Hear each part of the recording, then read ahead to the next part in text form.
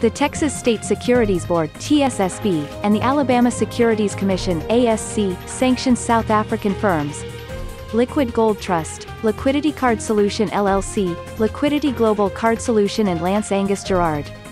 According to the official statement, the orders state that the respondents are attempting to defraud Texas and Alabama investors.